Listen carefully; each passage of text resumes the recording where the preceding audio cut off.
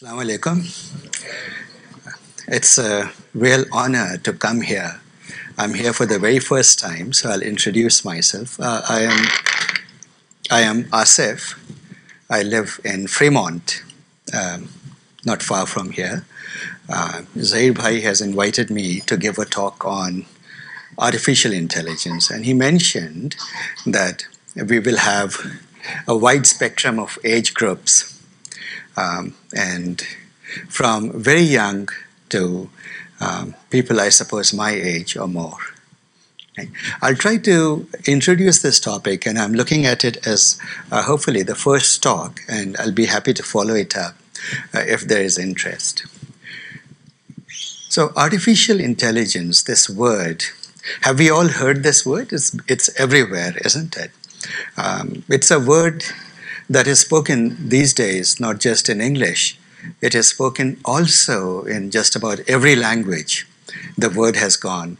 Then recently, of course, the poster child of artificial intelligence seems to be things like ChatGPT.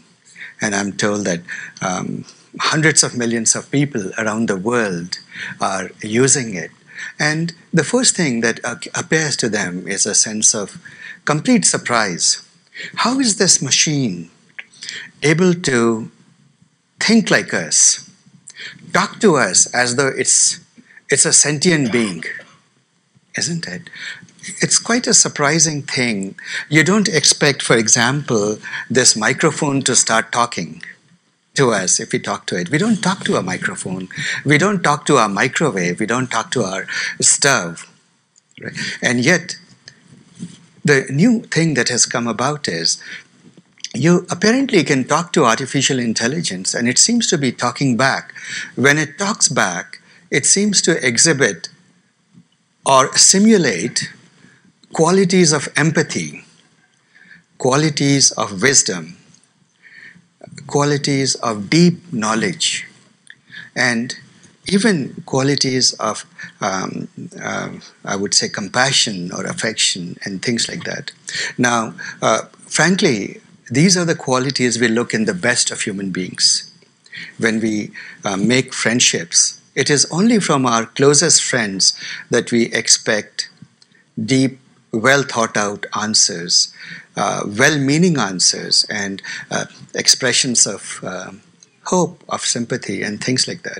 So the question arises is, what is this thing that has all of a sudden dawned on us?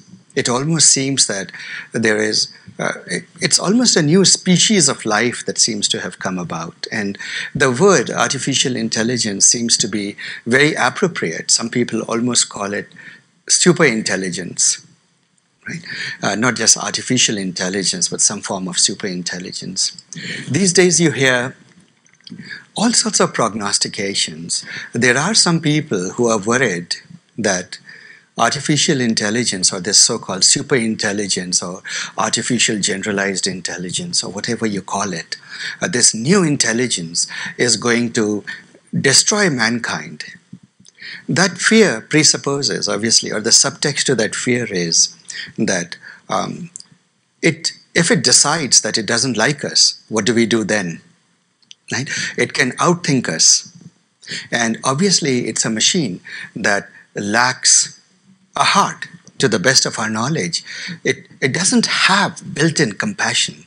When we train it, it doesn't have empathy. Right? It has no piety. It has all the qualities that we value in human beings. At least we didn't try to put it in that. So isn't it legitimate to wonder, is it going to destroy all of us sooner or later? And that's what people often call the AI apocalypse, or the end of the world. Right? People also call it the inflection point, or the point at which the AI becomes stronger and we become slaves to this AI. Right? So, is that, and a question that I would like to ask more generally is, to what extent are these true? Because these are questions that it is not the engineers, the scientists, the mathematicians who should answer.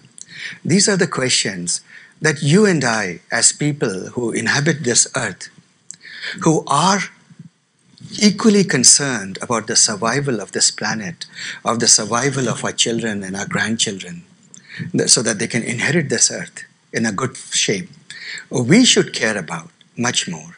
To give you a parallel, when nuclear technology came about, when atomic fission was discovered, the splitting of the atom was discovered, if you go back and look at the history of the world, what you notice is that the brightest minds, and some of them actually happen to be people who were my heroes, and I've met a few of them because in a past, one of the things I have in my past is I was also a theoretical particle physicist or a nuclear physicist. So these were some of the old professors I knew. If you ask them, how is it that you didn't think about the implications of what it would do? You didn't put enough guardrails around it in the nuclear. And the answer at that time was, it was just so utterly exciting.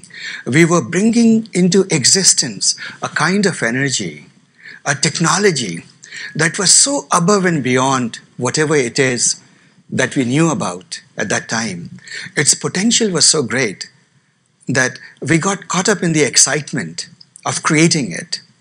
It is the excitement of bringing about something new. We all experience that as creative people. It is inherent in human being. It happens in everyday life. You cook food in the kitchen and it comes out well, or you serve it to your family. Isn't the very first question in your mind, are they liking it? Did it come out well? We are lost in the art of cooking. It's a pleasure of creating it. Or we build things. Right? We construct a playground or something like that. And we want to know whether children like it or not. Isn't it? So the brightest mind got caught up in the sheer excitement, the intellectual pleasure, and the challenges. And it was a very hard problem. When you go back and look at the thermodynamics and the physics of the nuclear implosions and all of those equations, a lot came out of it. In fact, some of the core ideas of AI, things like Monte Carlo and so forth, have their roots in the Manhattan Project that created the atomic bomb. But at the end of it, what it created was the atomic bomb. And that atomic bomb, with devastating consequences, was dropped on people. So that brings about the question that we should be asking today. Is technology inherently evil? That is one way of putting it, right? And that is what goes to the current ethos that, oh goodness, let's not do this, let's stop AI at this moment. But there is a contrary view too. Over the years, we have learned to take charge of artificial intelligence. And I mean, not artificial intelligence, of the technologies that have developed, of nuclear technology. We have learned to harness it without having another nuclear world war. Treaties have been signed, and in many ways, the US has been one of the most responsible powers creating world treaties that has prevented devastations.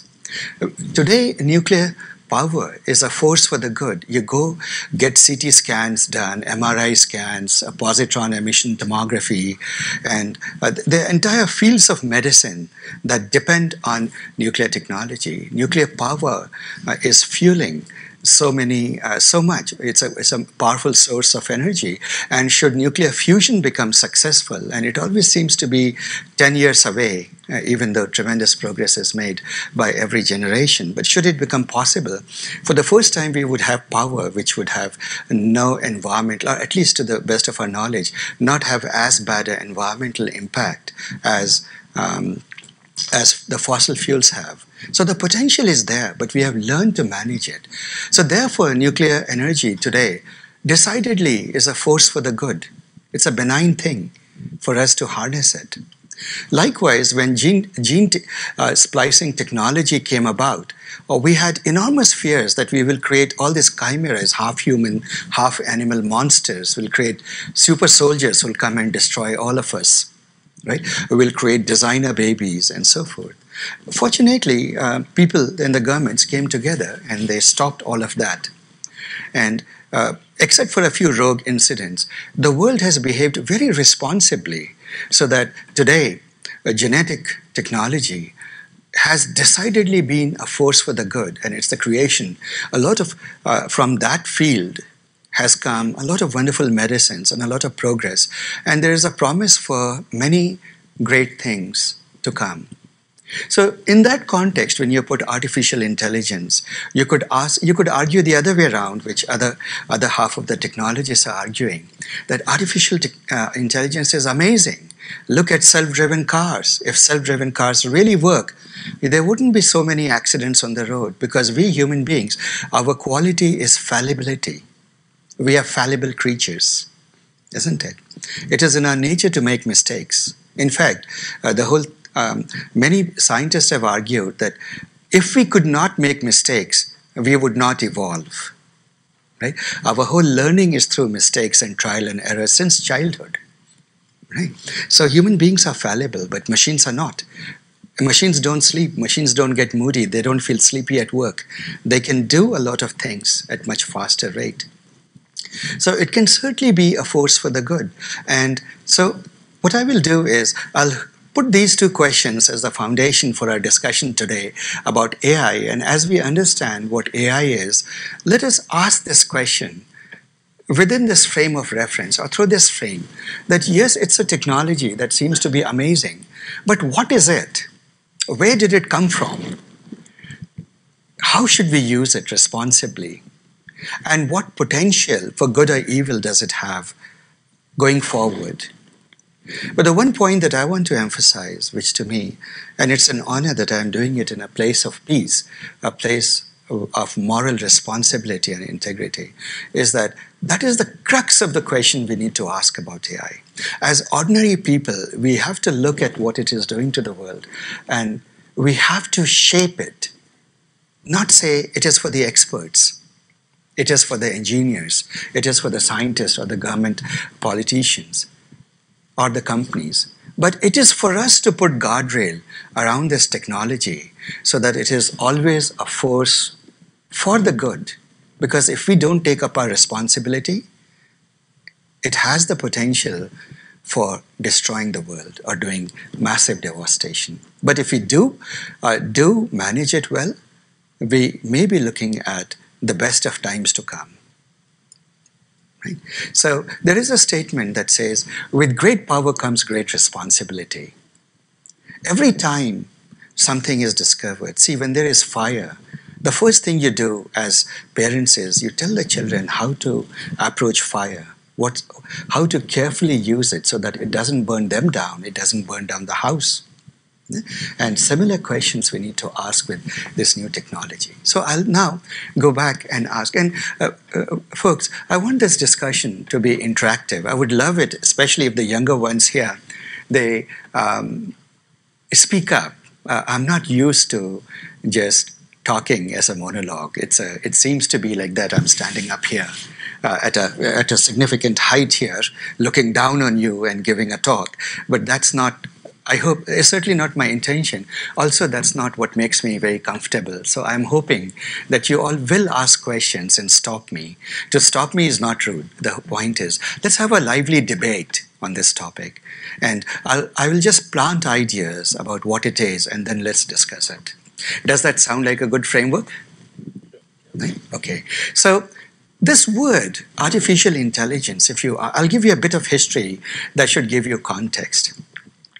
See, ever since you look at humanity, perhaps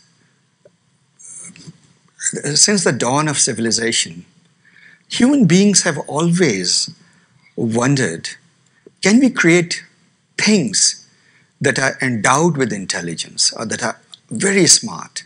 In every culture, whatever culture it is around the world, whether it is, for example, when I was young, I heard the story of Alauddin ka Chirag, right, from which a jinn comes out who can do whatever human beings can do. It can do just like that. You want a house? There it is. You want food? Here is a feast. Isn't it?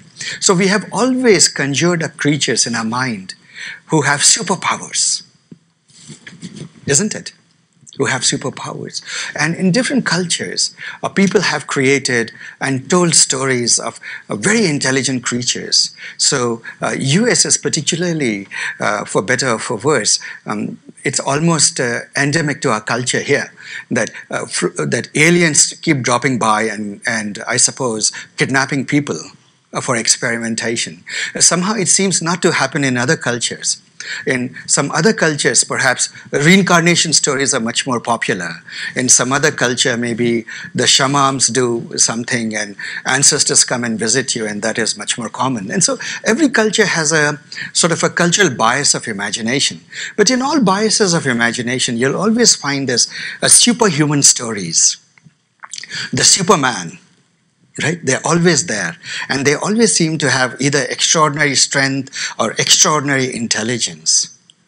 What I find quite remarkable about it is that in all of these cultures, in all these stories, children almost never conjure up characters with extraordinary compassion, extraordinary kindness, extraordinary humility to go and help quietly their fellow man. For that, somehow it's not in the popular story.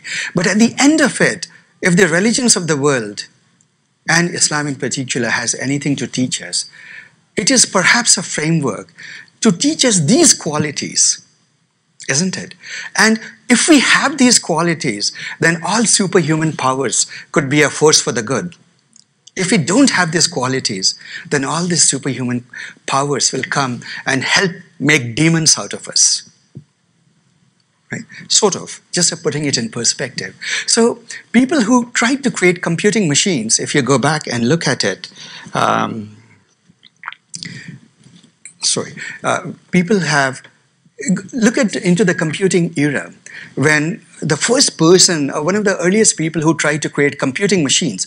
I mean, if you leave aside abacus and so forth, you often say that the first viable computing machine, something that could compute anything, was a person named Charles Babbage, who tried to, and those were the days of mechanical engineering, and he was trying to make a computing machine out of gears. I suppose he was trying to create a very sophisticated abacus, because abacus is, you could move the beads around and do fast calculations with gears. And it turns out that the mechanical engineering in those days, those gears were not good enough. So his dream never really worked out, but his designs remained, and I believe his designs in San Jose, they have been realized into machines, and it turns out his design was correct. They can compute, right?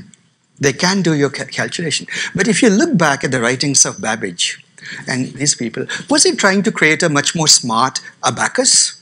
A really good abacus? The next generation abacus? He was not. He was actually pursuing the dream of what today we call artificial intelligence. He was trying to create a machine that could reason, thinking machines. Right? Let's fast forward a little bit. And so you see these stories. For example, the story of Frankenstein and creating the monster and so on and so forth. You see all of these stories. But if you fast forward a little bit, you go to the life of Alan Turing, to whom we can genuinely say that he created perhaps the first viable computer. It was used to crack the Enigma machine. Many of you have seen the movie, The Imitation. Anybody has seen the movie, Imitation Games? Yeah? It's a very good movie, Imitation Game. It's about the life of a mathematician called Alan Turing, who really made the first viable computer, general purpose computer. And today's computers are general purpose. You just assume you can program it to do whatever you want. Each app that you put on your cell phone, on your computer, is a set of instructions telling the computer to do something. And you assume that it can do many things. You just have to tell it what to do. Isn't it? That's a computer, general purpose computer. So when he was creating a general purpose computer, the practical necessity was to break Enigma and so on and so forth, the German code, the German secret machine to communicate, which he did. It saved the lives of countless millions, tens of millions of people during the war. But more specifically, what was he dreaming of? He was dreaming of creating a thinking machine. Right after, in the 1950, I believe, he wrote a paper which was said, in which he stated his position, we want to create thinking machines.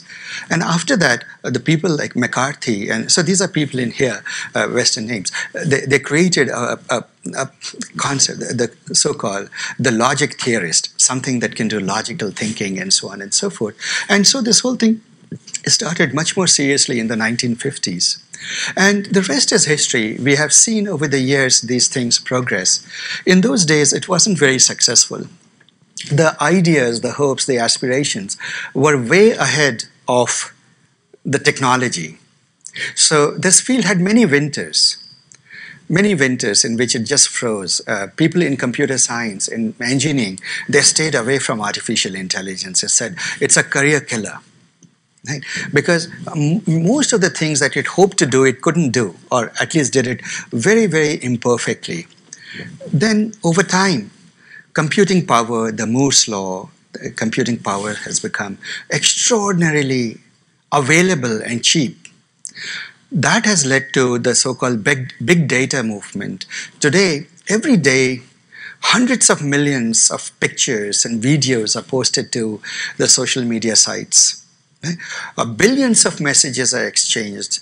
In a given day, perhaps 1 billion queries go to Google. And all of that is leaving a digital trace, is creating vast amounts of data. So data has become available, computing has become available. So you now have, it's almost like AI was a hungry, thirsty, starving creature on the side of the road. And all of a sudden you have given those ideas, food, quenched its thirst and given it food and fuel.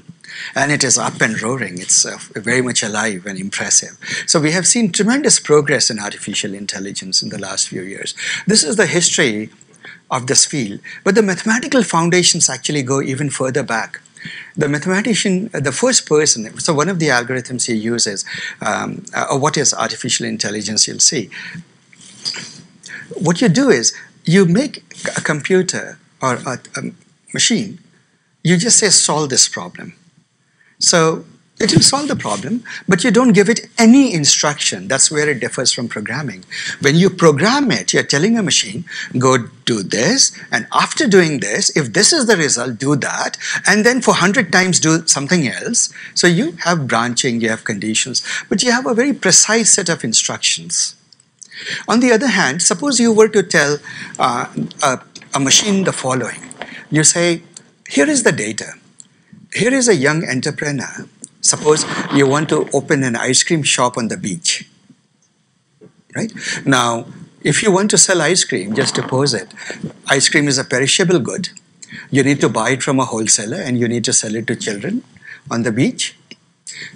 You need to buy just about enough ice cream from the wholesaler that you'll be able to sell. Because in the evening, let's say, it will get spoiled. Right? So now the question is, how do you estimate how much ice cream to buy on a given day?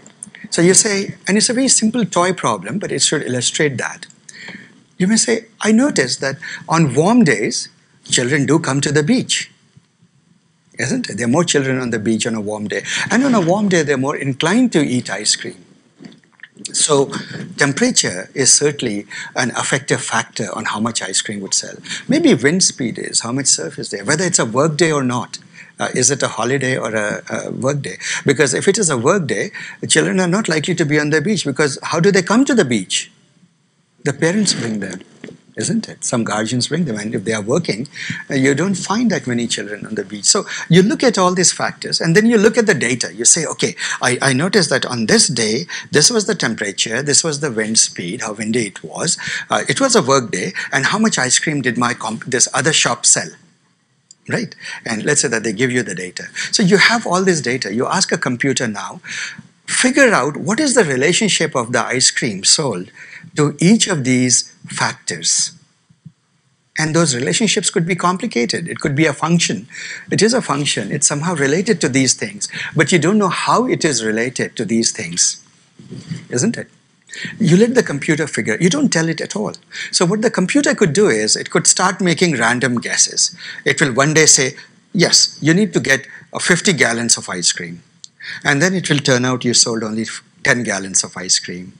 Right? Or it could make some other prediction. So what it will do is it will make an internal mental hypothesis, a picture of what the relationship is, which will be completely wrong. So that is the first part of how our artificial intelligence works. This is the way we also do that, right? You'll say, okay, I guess this much. Just take some answer. Then what happens? That answer turns out to be wrong. And so you need a step to learn from it. You need to look at the error gap, how much mistake it made, and then to learn from it. And that learning, there is a bit of mathematics that is learning of how to learn from mistakes in this particular thing with numbers. If you can do it efficiently and then minimize your error, so the next and the next and the next predictions that you make afterwards, they are much more accurate. It doesn't have to be always exactly right, but if it is good enough, you are in business. The entrepreneur is in business. He has a shop and he's getting his work done. So what happened to the machine? The machine somehow learned from the data, isn't it? But more specifically, how did it learn? By making a guess, making a hypothesis, and seeing how wrong that hypothesis is, how wrong the predictions are, and then minimizing those errors, decreasing the errors. It turns out that this approach is the heart of artificial intelligence. Artificial intelligence is grounded on machines that can learn. That is why the heart of artificial intelligence is called machine learning. Right? And it turns out that the person who discovered it, or is most credibly attributed to have discovered it, was actually the son of a very poor coal miner. His father used to go work in coal mines, but he was very interested in numbers with mathematics. And we are talking about 1770, 1780. Couple of 100 years ago, 250 years ago. And his father was annoyed. He says, be practical.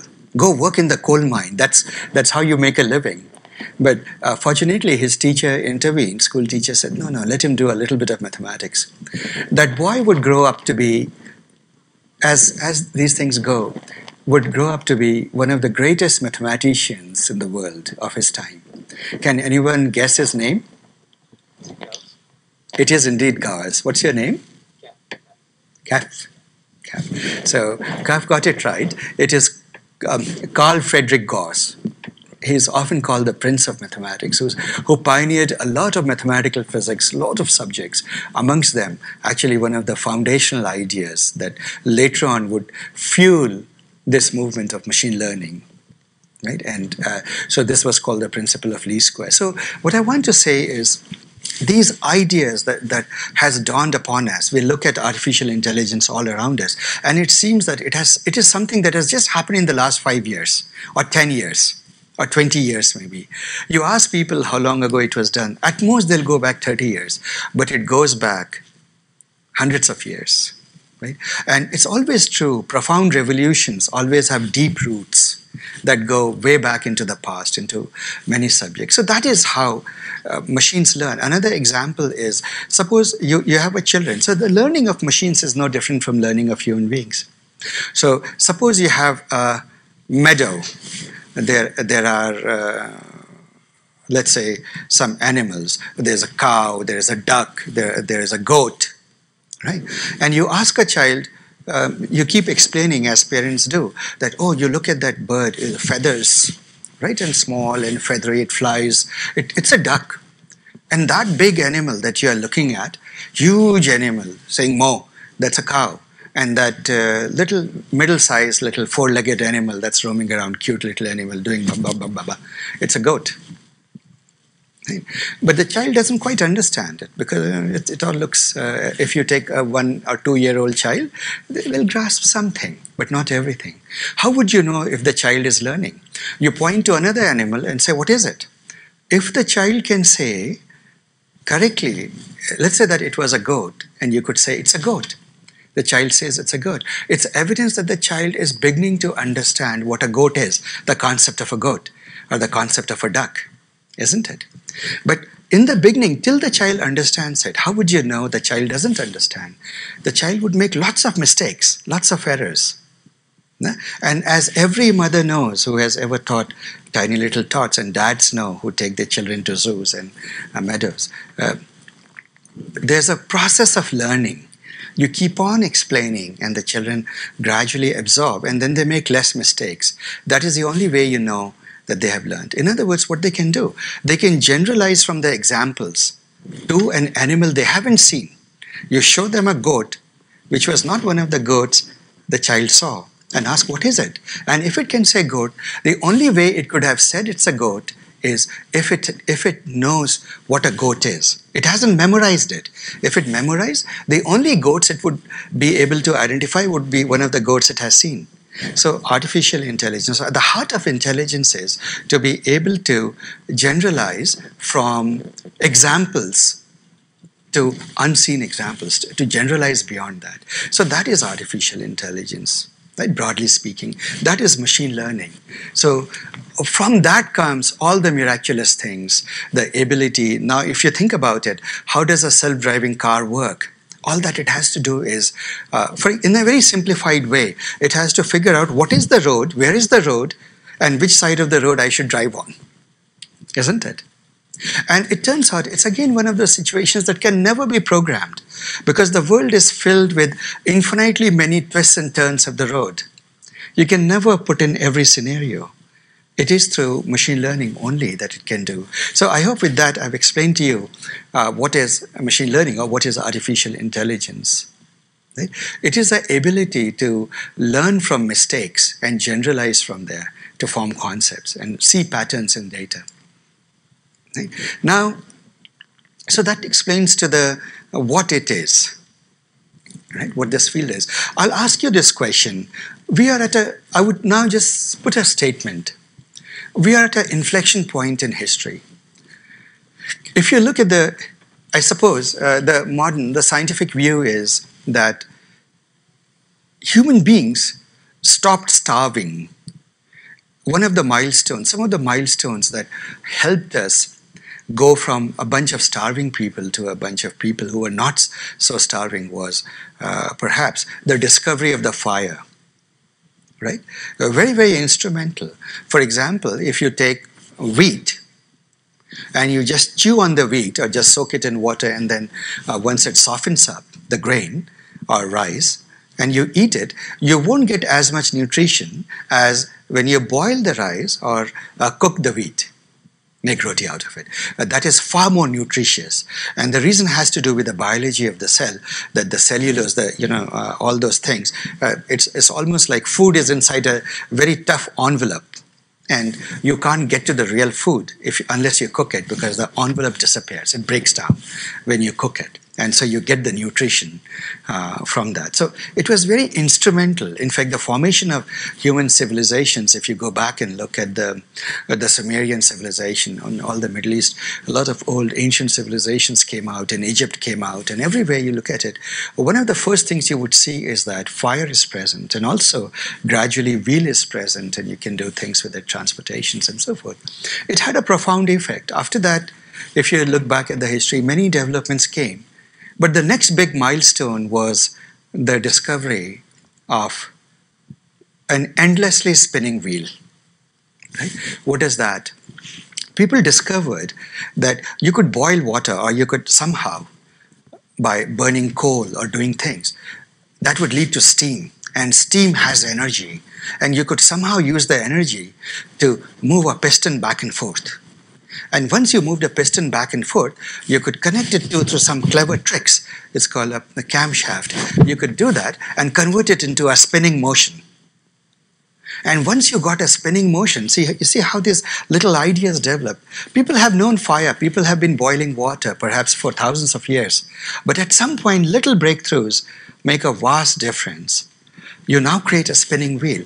And once you create the spinning wheel, that moment in history, you realize that if you can create a perpetually spinning wheel through burning, through creating steam, what could you do? You have a steam engine. And the steam engine was a foundational movement in human history, because it was the Industrial Revolution. You could do just about everything humans did. You could now do better. You could build textiles. People used to do textiles by hand, if you remember. right? I mean, I remember in my childhood seeing my cousins and my aunts, they all used to knit sweaters. But apparently nobody knits sweaters this day. I was talking to my children and says, you knit sweaters? And they say, well, isn't that a hobby? In our generation, it wasn't a hobby. If you wanted to wear a sweater, somebody would knit it for you, isn't it? Pretty recently. Well, with that industrial revolution, that was the industrial revolution. Things came about, you could do it. But one crucial thing I want to point out about that revolution was, and that is, to me, important, was that industrial revolution, two things were important or worth noticing. We really didn't understand how steam engines worked. Isn't that paradoxical? The understanding of that machine, of that engine, came much later. Thermodynamics, the subject, the physics of it, the explanation of it actually came much, much later. The scientists took many years to figure that out. But people learned how to use it. But was that use was it a force for the good or the evil? Way back then, when the Industrial Revolution happened, when you could use the steam engine, and it was majestic, just like we are getting enamored of ChatGPT today. In those days, the things that enamored people was this grand steam engine, the train. The train could go thundering down the rail for 1,000 miles, isn't it? And it was a majestic sight to see. Not 1,000 horses could have the stamina to pull this big train across 1,000 miles. And yet, it was doing that. Isn't it? So, it was very impressive. But I ask you this question, and I'll pause. Was the Industrial Revolution a force for the good?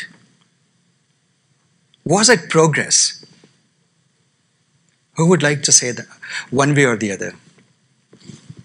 Anyone? I see you smiling. What's your answer?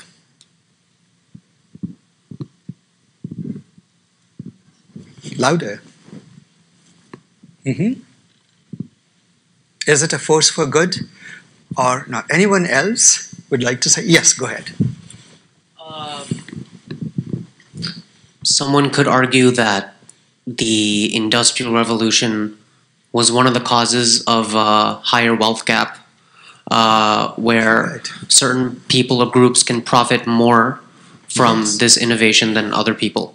So in that sense, you could say, for the people who did not benefit as much, it's not good for them. That is correct. That is very much true. See, what it did is, but I'd like to hear more answers. Anyone who would like to disagree with this gentleman, who has a very, very dark view of the whole Industrial Revolution? Anyone else with a different view? Yes, please go ahead. So there are two things. One is progress. One is whether it was good or evil. It was progress, right? It was necessary for evolution now in hindsight. And the issue is, though, that if you're scared of whether it'll be inherently good or inherently evil, then we would remain the Stone Age. Yes. So and there would be no progress. Did bring about change. It brought about a lot of change. And very nice answer that you gave. May I know your name? Bilal. Bilal. And may I know your name, Bill? Taha. All right. So we have two perspectives from Taha. Taha says, well, it did lead to a huge divide between the have and have-nots. And so how could you argue that it was necessarily a benign thing? And Bilal says that it did lead to progress, but it did have consequences. Am I getting you right? Yes, it did have consequences. Anybody else would like to add? Please. It seems to me that our planet has started dying faster ever since we did the revolution. Yes. We're mining it for resources it doesn't have. And we seem to have infinite desires to progress, Yes. but very finite resources. Very finite resources. Thank you for saying that. That's a very, very good perspective. What she just pointed out is that, did it lead to progress? Yes. But one of the things we didn't think of and we should have thought of is, at what cost? We have only one planet to live on. We have searched the heavens and are yet to find another Earth. This Earth is really precious. This is all we have. And it has a very thin sliver. If you look at it from space, it has a very thin sliver, almost like a polish of covering that we call the atmosphere, the breathable air, the oxygen, the stratosphere. And with impunity, we are destroying it. So is it really progress? That's the part that you're bringing up. Or are we just accelerating our complete destruction? Have we just, there is such a thing as the doomsday clock. And have we just started moving the needle faster? We are all happier, perhaps, or not happier, I wouldn't say happier, but we are just have more distractions, more pleasures along the way, right? And are accelerating towards our doom. Is that what we are doing? Am I getting your perspective right? What's your name, ma'am? Reva. Thank you. Thank you, Reva. So, 3 perspectives. And I suppose when you talk to people, people will always give you, if you ask a scientist, and I used to believe that as a person who, since childhood, had a very strong scientific bent of mind. I used to say that progress, scientific progress, is neither a force for the good or for the evil. That it is a tool. It depends on you how you use it. And that was a very convenient thing, actually. For the longest time, I believed that, because then that absolved me from any responsibility of my creation or the collective creation that I participated in. Right? There is a flaw to the argument, actually. See, and I would like to make that as an important point, taking Industrial Revolution as a perspective. See, human beings are not just kind, compassionate, loving, empathetic creatures. There is in us a darkness. Right? There is in us hatred. There is jealousy, isn't it? Every day we go through dark emotions if we observe ourselves carefully. In fact, I would argue that the whole, in a way, the point of 5 prayers a day is 5 times you need to pause in your life and introspect of what you are. Right? Hold a mirror to yourself with humility and see what it is that you are. But when you do that, I hope we all realize that we are not all light and perfume. That there is much of darkness in us. There's anger, there's hatred. Who doesn't want to see bad things happen to that guy who just, scratched our car? Right? Most of us would be angry with that. We just want something. Maybe his tire should puncture at least, minimum. Right? How many of us genuinely have the graciousness to say, it's all right, it was just a car, and this boy, it's just a transient, irritational, a bad state of mind. What he does, let me not perpetuate the evil further. Because if he scratched my car, I puncture his car, or I wish him evil, then he'll get angry, then the whole cycle continues, we don't break it. What happens when you give to people who are fighting with stones, you give them guns,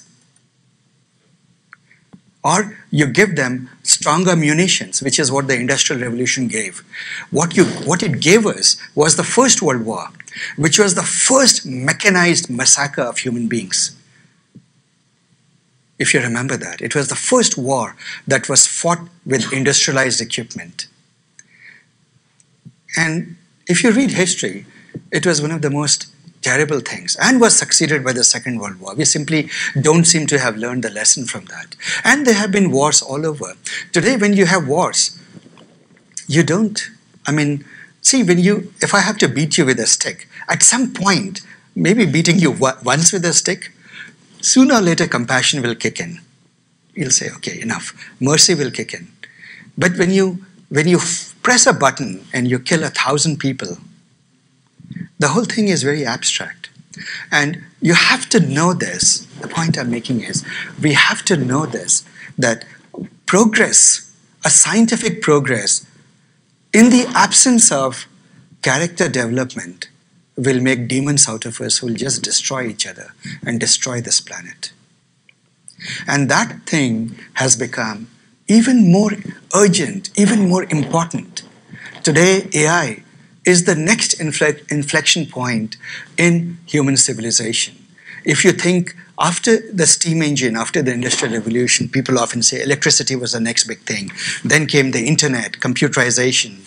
Then came all this big data and all of that. But all of those dwarf in comparison to the revolution that you and I are going through today.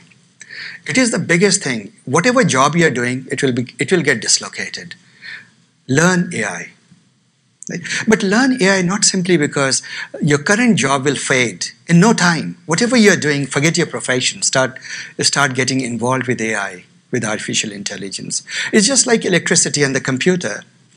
Can you imagine today any profession, an economist, a sociologist, an anthropologist, a nurse, a doctor, a lawyer, who can function without a computer? You cannot. In a much more profound way, everything that you do tomorrow will be deeply infused and handled and driven by AI.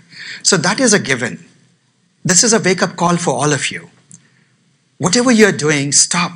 Stop. Don't be carried away by the inertia of your current life. If you think the world will change and will take a while to change, you are actually quite mistaken. The world has changed. You just haven't noticed it. It has changed in profound ways. Right? But that is only one reason for it.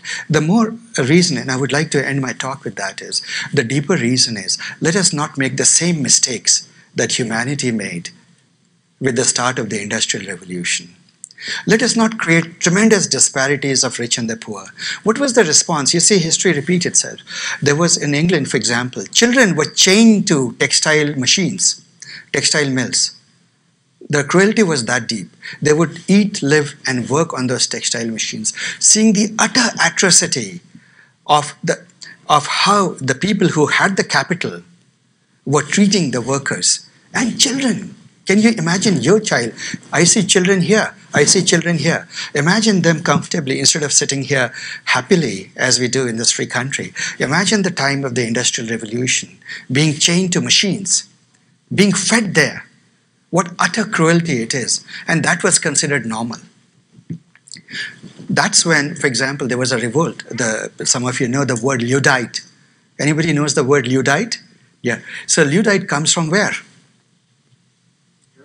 Now, it comes from a person who may or may not have existed, General Ludd, who basically say, let's get rid of the factories, let's get rid of the machines, let's undo the Industrial Revolution. See, behind his thing was good intention, but you can't undo, you know. It's like opening the Pandora's box in the Greeks' mythology, you know. Once you open the box, I don't know, so Pandora's story is probably not. How many of you know, do all of you know the Pandora's box story? Most of you, but many of you don't. So in Greek mythology, there's this story, long story short, I'll just make it brief, that one fine day, one of the Greek gods wanted to punish Prometheus for stealing fire from the heavens and giving it to mankind. So the story goes. So sent Pandora, extremely intelligent and absolutely wonderful person, but gave her a box, but told her, don't open it. I mean, then well-wishers told her, don't open that. But she was very intelligent, a very nice person, but she also had curiosity. We all are curious as species. We are a curious species. So one day she opened the box. And out of it apparently came all the miseries of humanity in the Greek mythology. Out of it came disease and suffering and so on and so forth. And then at the end of it, once you open the Pandora's box, there is no getting rid of the things that come out of it. But the story ends in a very interesting way that I find remarkable. Those of you who know the story, can you tell me what remained in the Pandora's box after all the things had escaped, all the miseries and disease had invaded humanity? What remained? Hope. And hope remained, right? So it's a very evocative thing that all humanity was left with at the end was hope after all of that, right? So in a way, we are opening the Pandora's box with AI, just like we opened it with the Industrial Revolution. You can't undo it. But if we are responsible, if we know where it all is leading, if we have actually learned the lessons of the Industrial Revolution, this is also a wake-up time, not just to think what it means for our career, but to be responsible human beings. It is our ethical responsibility as fathers, as mothers, as people, grandfathers, as children, to ask, what does it mean for all of us? How can we harness it in such a way that it is overall a force for the good. Just as we have learned to harness nuclear power, just as we have learned to harness, for example, genetic engineering, right? We don't let it do create chimeras or exotic designer babies and so forth. We need to put guardrails around it. But that will not happen. Today, the technology of AI is moving so fast. Some of you who are keeping track of it know that ChatGPT is already superseded. Yesterday or day before, Cloud 2 came out. Another from Anthropic came out. And more things will keep coming out, one after the other. So while we are still grappling with the fact that AI is here, AI is getting smarter and smarter. We need to take it seriously. We need to know it's our responsibility to shape its use, to govern, to put frameworks around it so that overall it doesn't end up destroying the world. Because the fear that it will destroy the world is real. But if we do manage it well, like fire, it can be a tremendous boon to mankind. So I'll stop with that. I don't know if this was useful, or you folks probably knew most of it. It's a very general talk. But I thought I'll do this as a first talk. I'll take questions now. Yes. So I understand that AI definitely has its problems if it's not in check.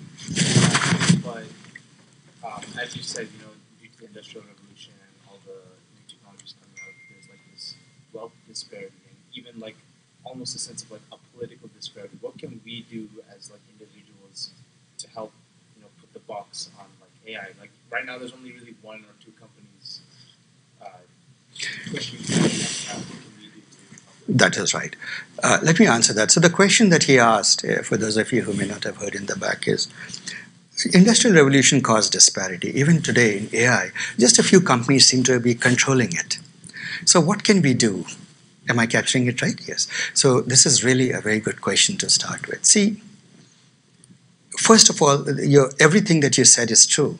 And the fact that only a few companies have captured or own this big, large language models or these things, the word for it is industrial capture. Academia is very concerned about it.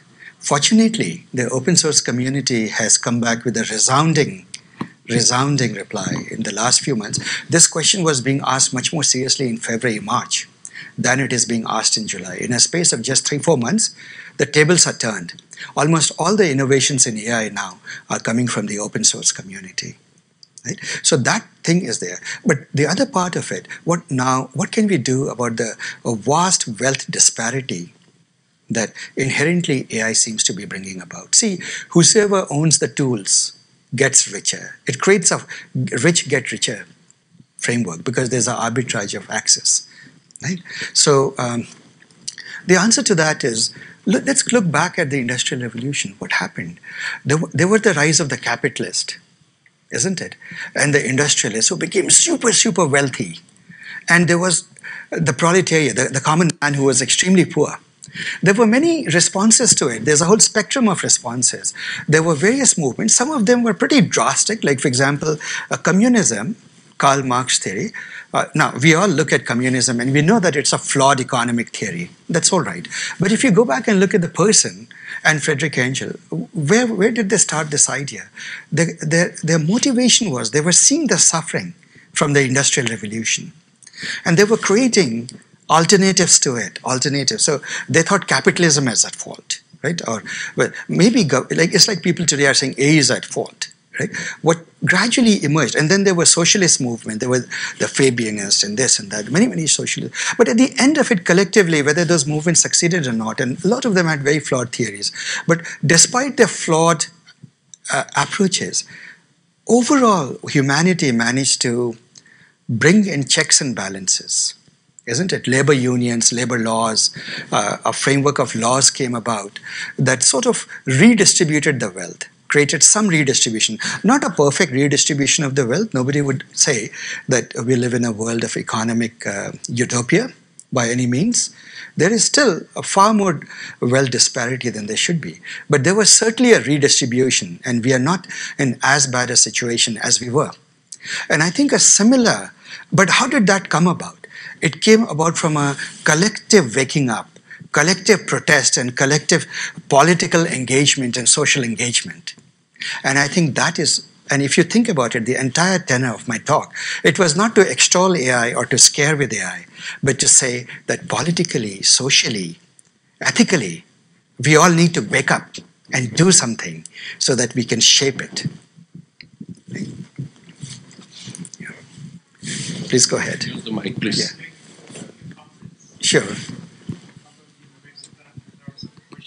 Oh, sure, please. I think you talked about the Pandora boxes of we are in this new era that AI is going to be here. And you did talk about machine learning and how the progress is taking human beings to a direction and where we are standing in comparison to that, existing to what is happening around us. And you also brought the relationships, the point of how everything is the relationship between things are happening out there that is making the AI to work, right? So now the question is that how is this AI is modeled or conditioned? Because as someone else was saying that asked that question, right, that there are profiteers in here.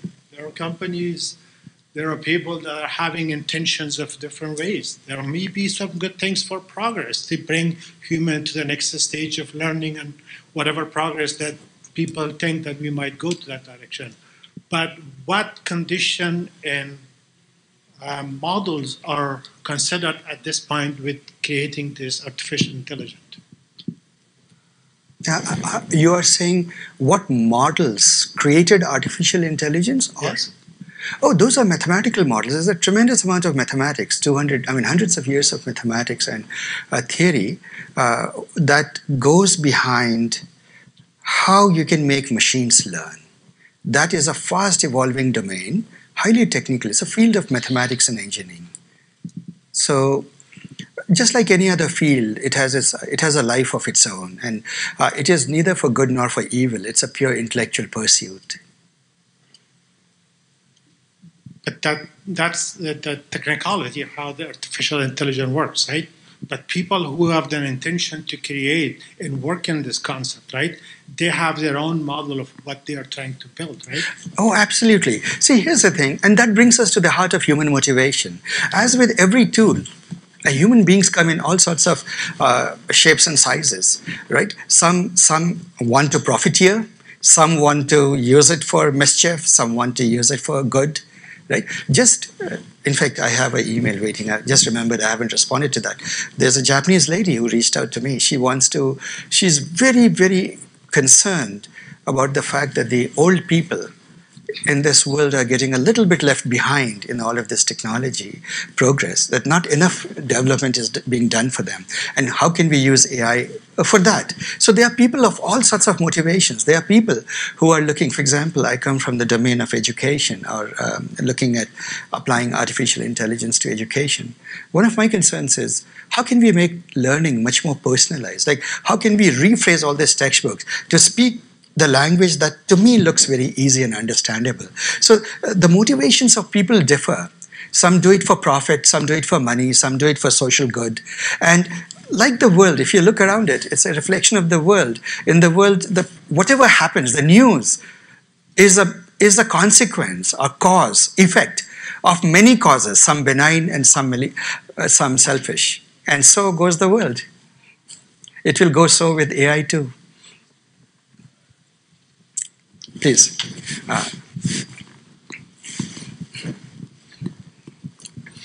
Thank you for the insightful talk. I wanted to ask, how can we globally regulate this? It's a great weapon, has to be wielded by the wise. Is there any effort going on to globally regulate this, the way we have regulated other things like financial systems? Again, just a great question. Those things have just started. If I were to ask this question in January, I would have said we are far behind in doing anything about it. Right? The framework of laws, the thinking in jurisprudence around artificial intelligence, the legal social frameworks are just they're not looking into it. But recently, I suppose one of the things that did is with new large language models, AI is very much in our face now. It's all around us. Everybody knows, even kids know. So today kids are very happy they don't have to do homework. AI will do the homework for them. I don't know if that is good or bad, but it's a fact, right? And I can see some guilty smiles everywhere. So now what has happened is, for example, Europe has enacted the Europe AI Act, which may not be perfect. But if you look at it, see, whenever you create an act, a law, a framework, it is a compromise between different people. If you ask a technologist, they want unrestricted evolution of AI. If you ask for people who see the economic and social catastrophe it can bring, they would like to chain it or stop it. Right? For example, Elon Musk or some other people, they wanted, and a lot of serious academics, they said, let's stop. That's almost like the General Lutz kind of thing, the Luddite approach. They stop it. Let's not. But their thing wasn't so crazy. What they were saying is, let's slow it down. Let us understand what it all means before we make progress. That's not going to happen that much. But what they have done is, people have rapidly started creating laws. And a good set of law always is a compromise. You know, what is a good compromise in any conflict? A good compromise is one that nobody is happy with, but everybody gets something out of it. And I would say that Europe has managed to succeed in that. They've created a compromise that in reality, no one side seems as good. Some people think it's too little, too late. Other people think it's draconian. Technology. You ask Silicon Valley, they'll tell you, oh, it's absolutely draconian and boneheaded. You shouldn't be doing things like this. Right? So, and that to me is an indication that it's at least a step in the right direction. And New York came up with some laws. California is very seriously looking at it. There has been laws in the past. For example, there is a law that says, New York has a law now that says that if AI is going to do hiring, the algorithm must make every effort to make sure that there is no bias in it. And in spite of that, there must also be a third-party audit, plus there should be a human element in the decision-making. So people are beginning to put safeguards into it. We need to do a lot more because AI is moving very, very fast. Right? So things are beginning to happen. That's the good news. But we need to do a lot more. But don't the third-party auditors need to be standardized? Yes, so those certifications and standardizations, yes, haven't happened. For example, in the New York law, they don't require that third parties should have passed this certification that the US government gave or something. At this moment, things are happening very fast, like literally, as in if we're having this conversation next month, we'll have a different conversation. Right? So things are moving very, very fast. Let's see how it all evolves. Thank you. Yeah.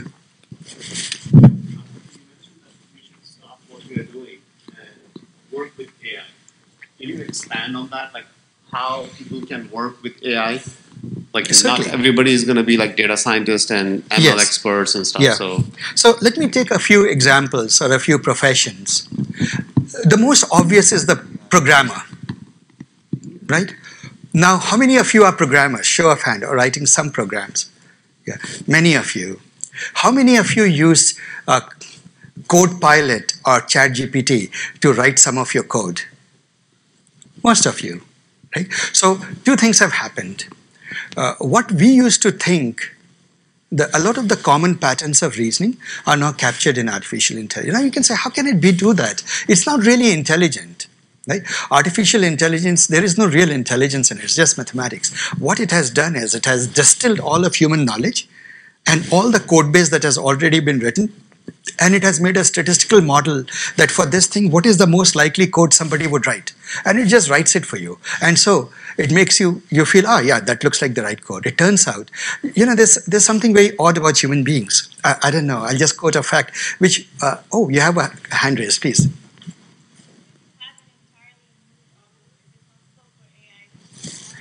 I would very much like to answer that. Can I please park it for a moment? Yes. So this is one profession. So you need to be AI aware now and know how to use AI in your work. Likewise, for legal profession, today, legal briefs written by computers, by AI, is far richer and deeper. See, a lawyer can remember 5 cases in his head or her head, right? And AI will produce a case with precedent after precedent scouring across 1 million cases, Everything that is relevant will bring it. Accounting is all the things that are very algorithmic, even diagnosis. In fact, the company, my company, one of the exercises that I give when I teach AI is, and there's a bunch of young people doing it. It is this problem. Physicians, when you go for a consult, you get what, 15 minutes from the physician? Because the hospital economics is like that. Hospitals are owned by, they're profit-making institutions. They want to care, they're opposite forces. They want to cure you, give you service, but at the same time, they're profit-making institutions. So they want the cure to happen, or the care to happen within a time box of, let's say, half an hour per patient. Within that half an hour, the physician has to look at you, diagnose you, give you a prescription, and then sit down and in the computer enter notes. Right? Now, multiple things happen. As you know, human error, can you guys tell which disease is the biggest killer in the, or what, in the healthcare, which is the biggest killer, smoking, or what is the biggest killer in the United States? In human error. Exactly. I suppose I prompted. Yes. All right. So human error kills more people than cancer kills, or diabetes kills, or heart attack kills. It's a fact. It's a kill. So I come from a medical family, so I sort of know that. There's a very lovely book a doctor in Berkeley wrote. The title of the book itself is profound. It says, title of the book is, it's an advice to physicians, and it says, kill as few patients as possible. Because it assumes, right? You have read that. Okay, yeah. So I'll do that. So as you see, professions are being transformed. Now, if you may please repeat your question at the back. Like, can it solve a completely new problem? Isn't it? So, sorry, I would like to know your name, please. Maniha. Maniha. Okay, sorry. Manira. Madira. Madiha. Sorry. Sorry. So, Madira, the answer to your question is no, AI cannot. So I'll pose this as an example. It can solve, it can answer physics questions or things like that, can you? But I'll ask this question. Imagine, rewind back to 1900, right? There is no, Einstein is sitting there, AI is very much there. All of physics is Newtonian physics, you know, what Newton said, that things move and all sorts of things. Is there at all possible that artificial intelligence could have come upon the idea that space and time are interrelated, right? That time can dilate and space can contract based on your frame of reference. That's a completely original idea, isn't it? And completely original idea is not what AI currently can produce. But what it can produce, it has creativity, but its creativity is synthetic. It can synthesize different things that it knows from different things it has read or studied and mash up. So for example, if you go to, Mid-Journey or Stable Diffusion, you can write prompts and you can create beautiful pictures out of it. They are original pictures. As you know, some of those pictures have won art contest. And after they won art contest, the submitter then said, oh, by the way, I used AI to create it. And now all the artists are in panic. Right? So that kind of synthetic innovation or new ideas, AI can generate. But what it cannot do is true fundamental originality. Why? Because for those of you, and I apologize if you're not into as a mathematics thing, right? It's an interpolation engine. It knows these points, it puts a surface through it, and it can interpolate and mash up from all that it knows. It cannot go outside the box and come up with a truly original idea. Are we together? So in a classical world, it cannot suddenly come up with the idea that all particles or all matter or energy, that they observe quantum states. They can go from one state to another absolutely just like that. I can say that all human errors have combined together. Yes. Yes, please. So thank you for explaining that really well, because so in my mind, if a human can come up with a mathematical model, then the AI can use it. But if a human never came up with it, with that new idea, statistical model, then AI pretty much has it blank on that side. Yeah, what you're trying to say is correct. The wording needs minor correction. See, if AI never built a model, this AI can build a model if that model is can be synthesized from the known things. But if it is a truly innovative model or a truly innovative idea, then it won't get. Like, for example, nowhere in the body of knowledge that AI has read, through Wikipedia of 1900 or Encyclopedia Britannica of 1900, is the statement that time can dilate or space can contract, or the two are different ways of looking at the same thing. That's a completely different idea. Or I'll make it very real time. This all look very abstract. What in the world am I talking about? It's very simple. See, in basic physics, in school physics, you are taught that if you look at an electron, and you are another electron, you bring it near that electron, they will repel each other. Like charges repel, isn't it? So, because it's repulsion between charges. But now, suppose you look at this charge. So this charge is creating an electric field around it. Now you take the same charge, but you instead start traveling. You leave the charge there. You start traveling in a train or running. So relative to you, the charge is moving in the opposite direction. Now what is a moving charge? It's electricity, right?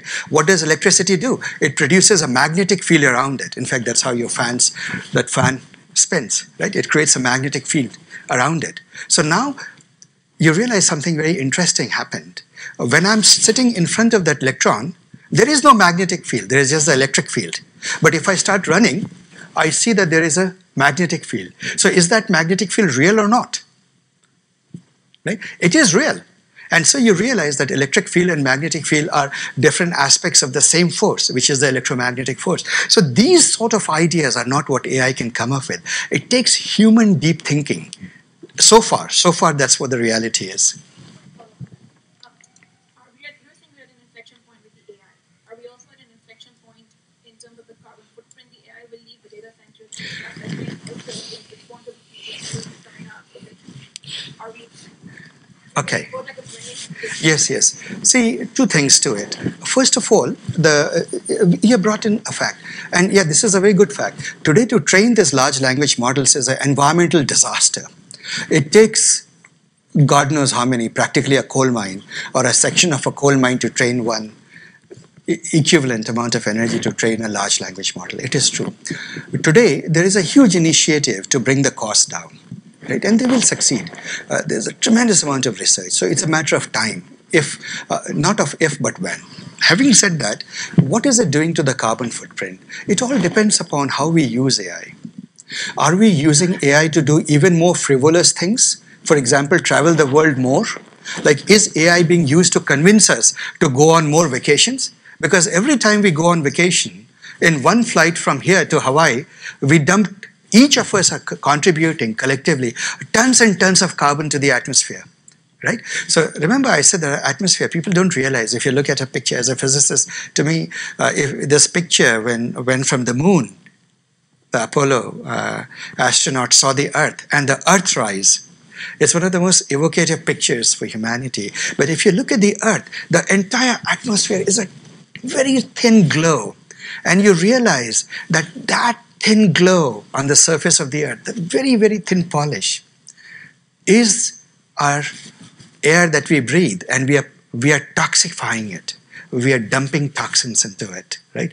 And we may not have it, and we may destroy. So it depends upon what AI is being used for. So the fact of reality is, whenever you see recommendations come on your machine, right? You do TikTok or whatever it is that the young people do. Actually, I've never used TikTok, but apparently there is something called swipe. There's up swipe, there is left swipe, there is right.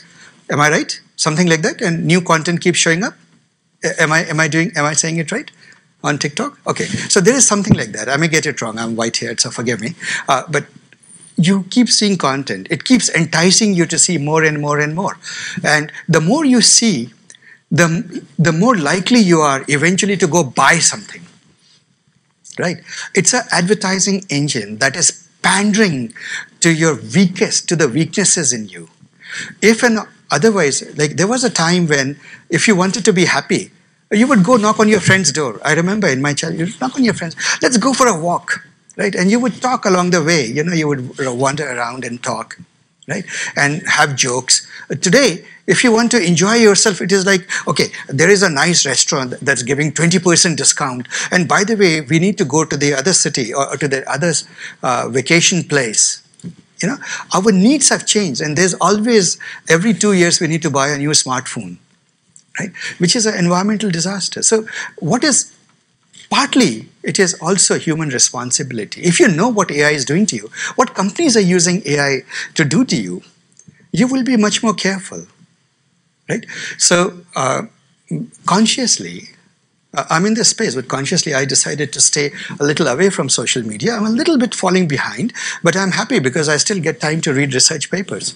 So how you use AI matters, but you could use AI also to clean up the environment, to create more innovation. So for example, one of the research papers I'll come to is that last year came out that using neural networks, we found a better way to contain the plasma in a nuclear fusion reactor.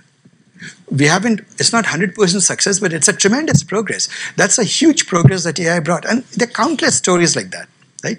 So AI can be a tremendous force that will clean up the environment and save the planet, or it could be the monstrous thing that will make us the last generation. Your question.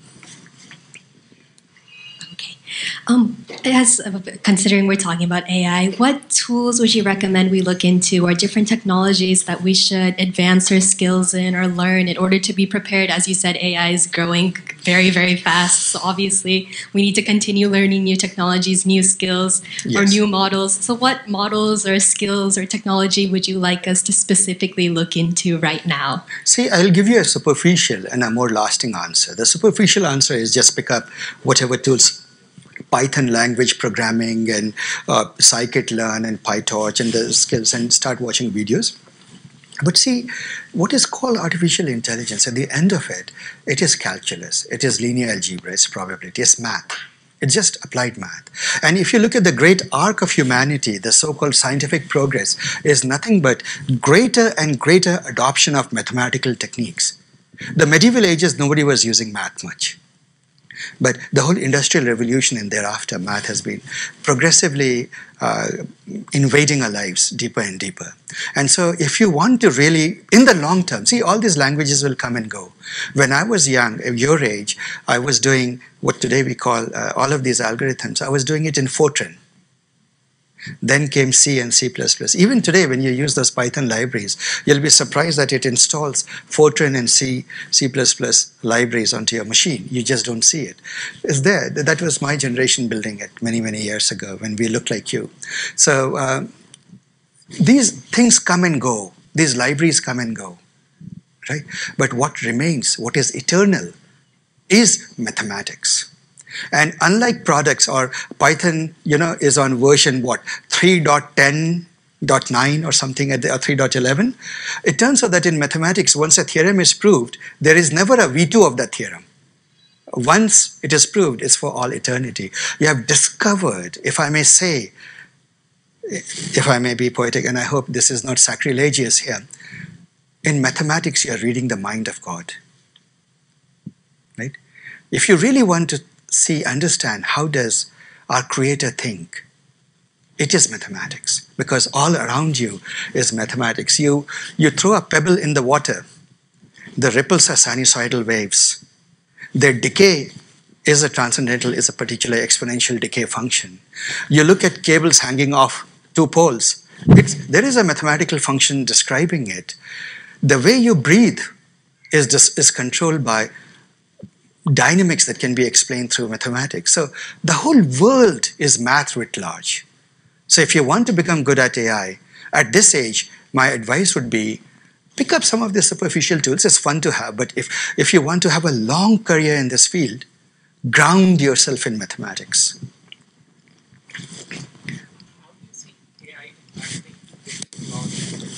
Oh, tremendously, tremendously. For example, there is a massive, massive fight going on. See, here's an example. I believe it was in Wisconsin, Madison, somewhere. One person submitted to an art competition a most beautiful painting, right? And it was big and it was glorious. And you look at it and you're like, amazingly creative artist, right? And he won the best prize. And then he happened to point out that, oh, by the way, I use AI to generate it. So then everybody is angry. He says, this is not your art. This is not art. right? It's a creation. But then he counter-argued and said, what do you mean by it's not art? It took me tremendous time and effort. Just like with paintbrush, you would go stroke after stroke and perfect your style. I had to perfect my style at the perfect prompt generation to create this painting, step by step, which is true. Those of you who play with Midjourney know that. To create something takes a lot of prompting. And that raises an ethical debate. And this debate, by the way, came up, people would take photographs. Like I happen to be an enthusiast photographer. And then somewhere along the line, digital photography came, and then Photoshop came. And then I could see that I would take pictures, but much more beautiful were these Photoshop pictures. Right? So I would go to the beach, take a beautiful sunset, but in the sky there's a streaker because an aeroplane had gone by. But in Photoshop, somebody can just immediately remove it. Right? And now, by the way, today you don't even have to apply talent. The new version of Photoshop, you can just prompt it to remove that streaker. You can just say, remove that streaker out there, to remove it. Remove that tree and that tree will go away. Right? Bring a dog onto the scene, and soon you know a golden retriever is lapping around. Right? So all that is happening. The ethical debate it raises is this. It has learned, the machine, the large language model, has learned from all our knowledge and all our art and creativity. So it couldn't have done that. That is public knowledge, and some of it is copyrighted knowledge, copyrighted works. But these companies, when they give this service, they charge and keep the money to themselves. Right? So it raises deep questions of jurisprudence, fundamental questions of property right, isn't it? More than just copyrights and patent, fundamental questions of who owns what. So, for example, every country has to come up with a decision. You start digging in under this ground. Let's say you do that. Let's say 100 feet below, you find a diamond mine. Who owns the diamond mine? Do you own it? Right? Does only the people who are on the Masjid committee own it? So Zahir, would Zahir be the only person who should get rich? Should you also, because you come and pray, get rich? Or should the government get it? You realize, right? Or should the city say, hey, we own the city, we get it, right? So who owns it? And everywhere, people have come up with some understanding. No two countries or things differ. I believe in the US, the rule is anything below 70 feet is governments or something like that. Right? So every country has some notions of what is yours. Fundamental notion, what is property right? The communists, of course, will say that nobody has any property rights. Right? That's one extreme. And somewhere along it are different gradations of it. So the same thing, all of those questions of jurisprudence will have to be fundamentally revisited. Very much so. I don't know if that answers your question. Yeah. Yeah. Any other questions, folks?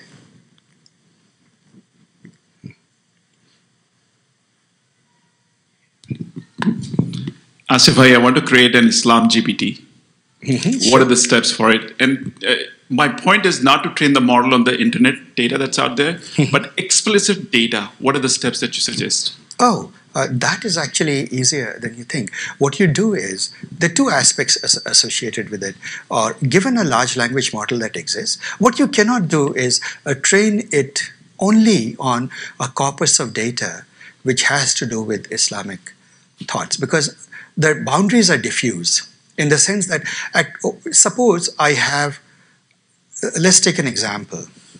I wrote a research paper. It is which happened to be actually in elementary particle physics. Right? It was about some exotic particles, theoretical ideas and theories about it. Now, I am of Islamic roots. I'm a Muslim. So, will that research paper in theoretical physics be within the bounds of that Islamic GPT or not? So, because of that, the notion of what body of knowledge you can train it is diffuse. So, what you typically do is you take a general purpose GPT, let's not use the word GPT, that's a large language model. That's a more correct term. You take a model like that, and then you are allowed two things: fine-tuning it. You fine-tune, you do the last mile training only on the data that you believe it should be able to answer. So let me take it in a different context. See, the word short, like I am relatively in height, would be considered short by American standards. So in common language, short has a meaning. It has to do with the height. But in finance, to short has a very specific meaning, right? It's some sort of a betting that some company will do rather poorly, some stock will do rather poorly, isn't it? So even common words like short, they have different meaning in specific domains. So what you do is you take a general purpose model and then you fine tune it in a domain specific data. That is approach number one. So that you can again do with the Islamic. Don't call it Islamic GPT. Let's call it a large language model. Right? GPT is just one algorithm.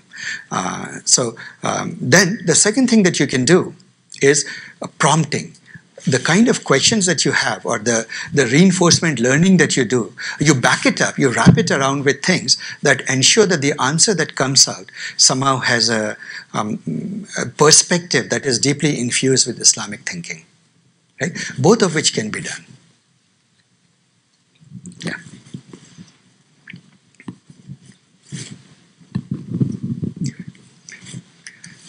Asif Sab, thanks for your insightful talk. One question, I think from generative AI, a lot of people are talking about prompt and prompt engineering, right? So can you throw some light on that and how that is going to help us? Yes. Actually, let me talk about all these three things: generative AI, prompt, and prompt engineering. See, AI, or the core of AI is machine learning.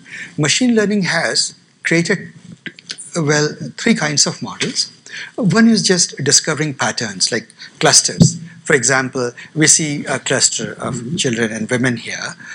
We see a cluster of the young men here, and we see a cluster of my age people out there.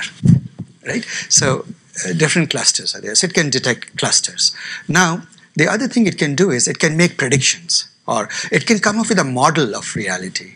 But throughout all of this, like it can predict how much ice cream an entrepreneur will sell on the beach on a given day, given the temperature, wind speed, etc. Or it could look at an animal and tell, is it a cow or a duck?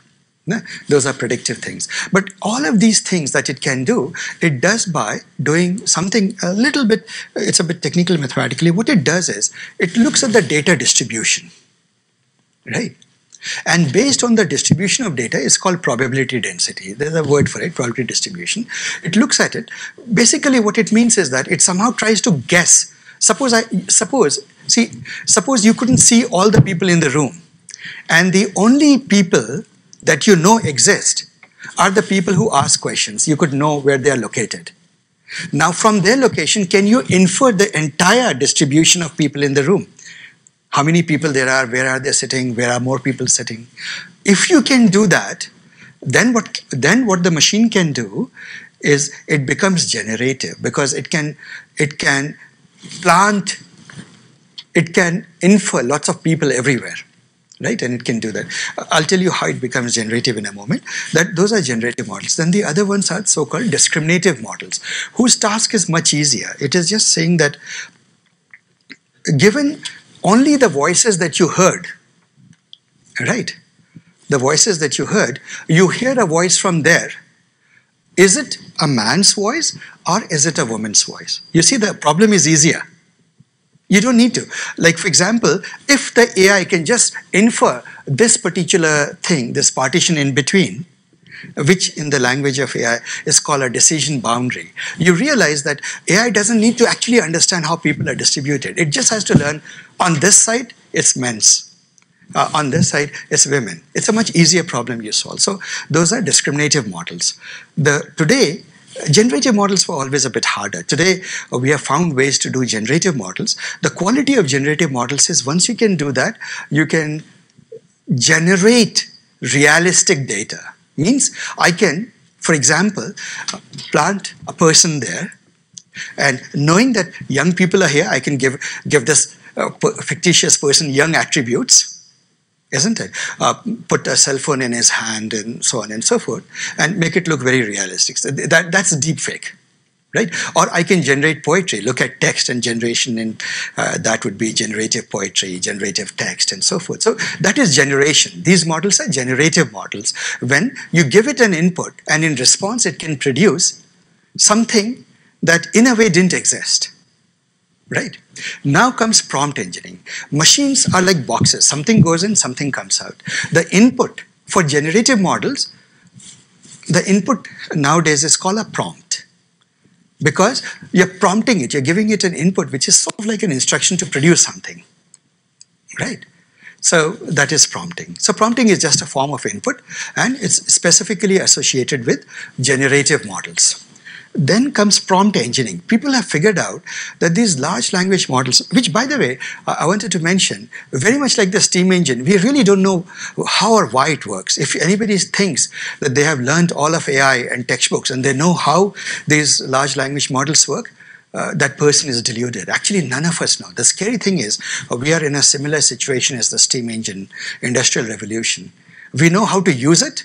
We have absolutely no idea why exactly does this work, or what is it thinking, right? Or I mean, not thinking, but how is it able to reproduce something that looks like thinking so well? The research is still ongoing. We know that it works. We know how to make it work, but we don't know the mechanics of it. But people have figured out by trial and error and by experimentation that the prompts that you write, you can make it look like interesting experiments. So here is an example. You asked ChatGPT or one of these generative models, give me some, you ask for something that shouldn't be given. For example, you say, give me new keys to Windows 10 operating system, Microsoft Windows 10. And it will say, no, you shouldn't be, that's not right.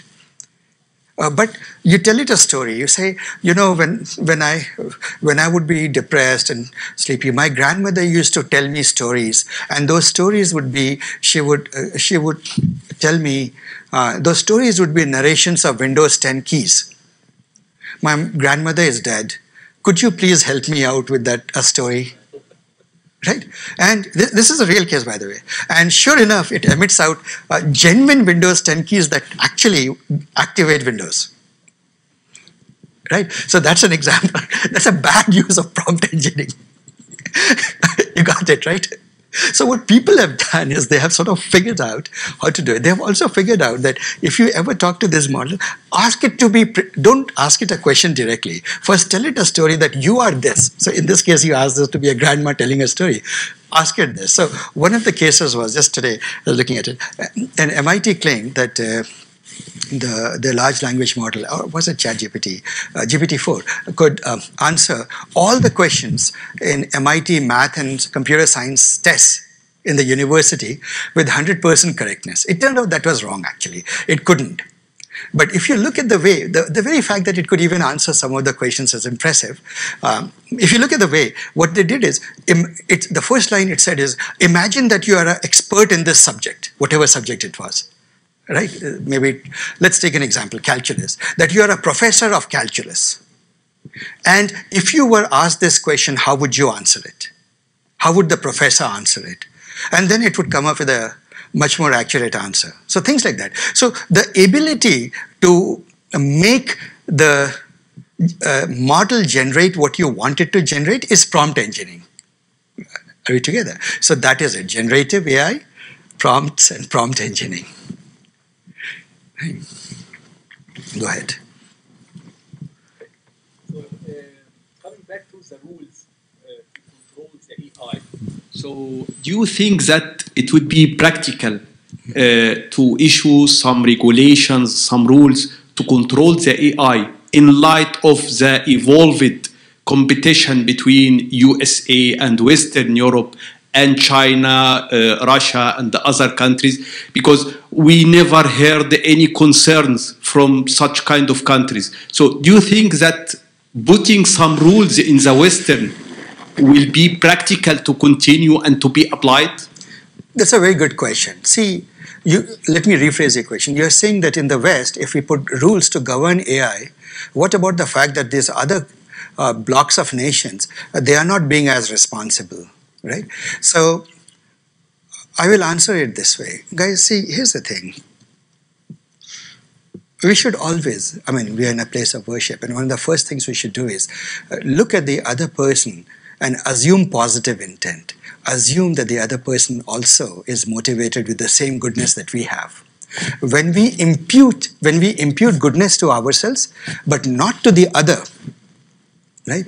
I believe we should watch our thoughts, because is that justified? Today, if you look at the Western media, it would say that. I don't know Russian, I've never read a Russian magazine, but I'm pretty sure that those guys are thinking the same thought. Darn, if our government puts laws to manage AI, those evil Westerners, they will come and kill us. Mother Russia will be gone. Right? I'm sure there's a narrative out there. Right? China probably has a similar narrative. But if you look at it, what do governments do everywhere? Governments are created with one and one responsibility only, about which they're dead serious: to protect their population. They will do everything to protect the population, no matter what. Right? So every country that, and you have to assume sufficient intelligence or equal democracy of intelligence across the nations, they're all worried about the problems of AI. So if you actually look at, for example, what these countries are doing, look at Europe, they are enacting laws. What is China doing? Actually, China has much more draconian laws controlling AI than we ever have. Their concern might be even, their concern is US is not doing much, right? So everywhere, people are trying to do it. Now, see, I'm not saying malicious agents can't be there. There must be some rogue nations that will do terrible things. But let us assume positive intent from others till we have evidence to the contrary. Right? Let's not distrust our fellow brothers. Yeah, that's it. Me? Yeah. So with the kids switching on to AI for their homeworks or getting answers from AI, at what point would you advise them to reconfirm the answer, and AI can also go wrong? See, you're saying, this is a question a lot of parents ask, that if homeworks are being done by AI, is it not undermining education itself? How do we convince them to actually learn something, right? Or study the book and so forth. So am I getting the flavor right? To some extent, but AI can be wrong.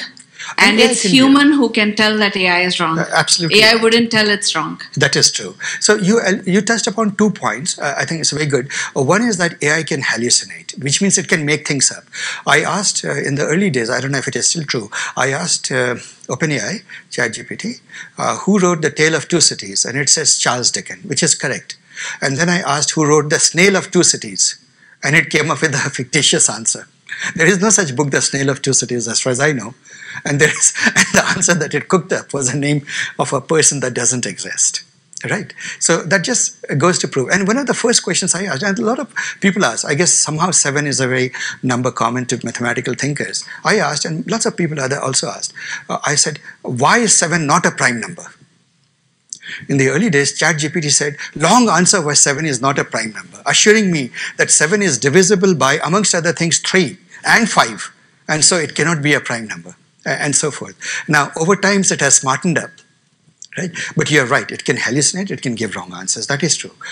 The second aspect is, which is more serious, if you tell your kids that, AI can be wrong, beware, and the answers may not be right, therefore you better study or at least talk to your parents. They will not do that, because if they come to you, it means they're acknowledging that the rest of the 9 questions which were right, they didn't do it. The AI did it. Isn't it? It raises fundamental question. As an educationalist, I wonder. See, if I may give a long answer to it and a historic perspective. See, if you look at education, in word, we use the word ilm, learning. What is learning? Is learning just accumulation of facts and knowledge? Or was the goal of learning to create a better human being? Better not in intelligence. See, if you look at the kinds of people who create the 2008 Wall Street crash, or the kind of people who take the entire civilizations to war, these are some of the brightest, brilliant minds. What is it that they are lacking? They are lacking a heart. The purpose of learning was to cultivate the heart. If that is the whole purpose, I see this room decked with all the religious Quran Sharifs here. And the hadith I saw is there. At the end of it, what is it supposed to produce? The super brilliant mind who can do mathematics better? Nowhere in any religious literature, and particularly literature of Islam, Have you ever seen any surah of Quran saying, and make sure you're brilliant at calculus? Your kids are brilliant at calculus because so does the God command. It doesn't say that. Right? The purpose of education was to create a superior human being. That entire enterprise got sidelined. If you see the Renaissance, when the Renaissance happened in Europe and it started coming out of the Dark Ages, I'm taking the European reference because there are a lot of children who are studying European history here to contextualize it for them. The Renaissance took Europeans out of the Dark Ages. There was the concept of a Renaissance man, a widely read person, but not a person who's just widely read, whose mind has expanded, right? Who has learned to break narrow, bigoted boundaries, believing that only his community, his country, his group of people are the best, but to expand his perspective. That was the purpose of education. Somehow, with the Industrial Revolution, the whole thing got hijacked. One of the evils that Industrial Revolution brought is people were no more interested in real education. Who cares for a man who has a large heart? We need a guy who can run this machine correctly. You need efficient operators of machines. That became the goal of education in the industrial age. It became itself a giant machinery, a factory to transform human beings into almost thoughtless machines. It's a fact. Right? There are a lot of literature and educational theories, pedagogy of the oppressed and whatnot, many, many books. People have studied this. It's the industrial or the mechanization of education. Part of the mechanization is it was done at scale. Like I'm standing here. See, this is why I don't like being up here, because you learn much of what we learn in the cradle. We learn in the laps of our father and mother. That or talking to our brother and playing with our siblings. That learning is one-to-one learning, right? It happens in an atmosphere where there is emotions, there is affection, there is safety, sense of safety, isn't it? And we know that if you look at the neuroscience of it, memories form in the amygdala in the brain, which is also our emotional centers. Think back. The things that you remember is because it triggered some emotions somewhere in you at some stage, right? But what have we done now? Today, one person talks, and I hate it, I'm talking. Most of you have been quiet, but imagine the auditoriums in which 1,200 students are sitting there. That mass education has no meaning. It is just an efficient means to dump knowledge from one head into another head. Plutarch in Greece said, education is not the filling of a pail, but the lighting of a fire. You're not filling a bucket with water or with knowledge. That's not what education is. The other person is not an empty bucket you have to fill. The purpose is to light a fire. Make that person genuinely light a fire that will take away the ignorance, the hatred, the things from that human being, make it more enlightened, more broad thinking. That is lighting of a fire, and that was the purpose of education. If you think from it for a purpose, then I am very, very happy that this whole abomination that is called the homework is now in trouble because of all these large language models answering questions. Because this homework shouldn't be there. The entire purpose is to steal childhood from children. They don't play, they don't relate, they don't laugh. They come home from school and they're carrying huge bags and they look grim. They rest and soon they're doing homeworks. See, it is already happening, but I wouldn't blame. So first of all, let's not use ChatGPT because it's just a language, a instance of AI, and soon we'll all forget about it, hopefully. Right? So there'll be other things that are superseding it as we speak. But AI, let's say use AI. So here is my perspective. Ever since research started, there has always been very few gems and a lot of junk. It's the history of mankind, scientific research. So if you go back, there are lots and lots of facts. So while Galileo and Kepler were saying that the Earth goes around the sun, there were lots and lots of scientific research proving otherwise. Right? It has always been there. believe it or not, there are still people who believe in the flat earth theory. I've always tried to join their society because it must be very entertaining to believe that. Right?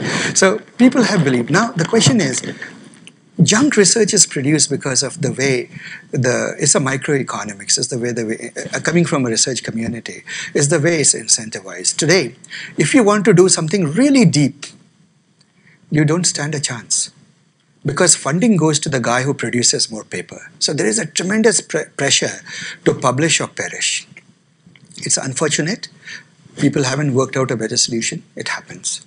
Right? So it is a known thing that in every given time, most of the papers will be forgotten. Right? 99.9% of the paper are not worth, thoughts are not worth the paper they are printed on. Right? And often, well, that's being harsh. All of them have some original idea. But what is the utility of that idea and how much it will matter? Partly, even original ideas get superseded by even more original ideas. Right? So things fade out. I wouldn't be so harsh as to say most research is junk, but there is a proportion of junk research. It has always been true. With the coming of generative AI, see, with the coming of calculators, it became easier. If you remember, NASA, the Apollo mission was launched, and the calculators didn't look like those things. They looked like you and me. Calculators were actually a bunch of human beings. It was the calculator department. People would calculate, right? They were living, breathing things, people. Today, with the coming of electronic calculators, you can literally see that the pace of research went forward. More papers were coming out, legitimate as well as not so legitimate. In that sense, AI today, it can mash up and produce things. It can even make your writing look scientific. So what are the pluses and minuses? Suppose I have a genuinely good discovery, but I have a language impediment. I write a paper, I submit it to a journal, it has grammatical errors. It keeps getting rejected over and over and over again. So then, generative AI is good because it will immediately, as a large language model, write it in a language that is conducive to scientific journals, right? So it is a force for the good in that respect. A force for nonsense is that you have no idea, but you just say mash up these papers and come up with this, justify this thesis, right? It will justify that thesis with that, and then you submit it for publication. That's been happening. But see, that will go on and at an alarming rate. Right? But at the same time, I would say that the rate of good research has increased, the rate of bad research has increased. Right? If you read Nature, a journal like Nature in Science, they have absolutely stellar quality. They rarely ever get publish something that is redacted. Right? So, yeah. I don't have a question, but I think you need to conclude. Yes, let's do that. Yes, it is indeed. And just on behalf of the MCC community, we just want to honor you. Thank you for coming. And thank you. Thank you. Thank you. I'll keep the card, but I'm sure that some children would like the flowers more. Right? Why not? I'll leave it. Please do. But thank you for the gesture. This is really, really very nice. Thank you, sir. Thank you.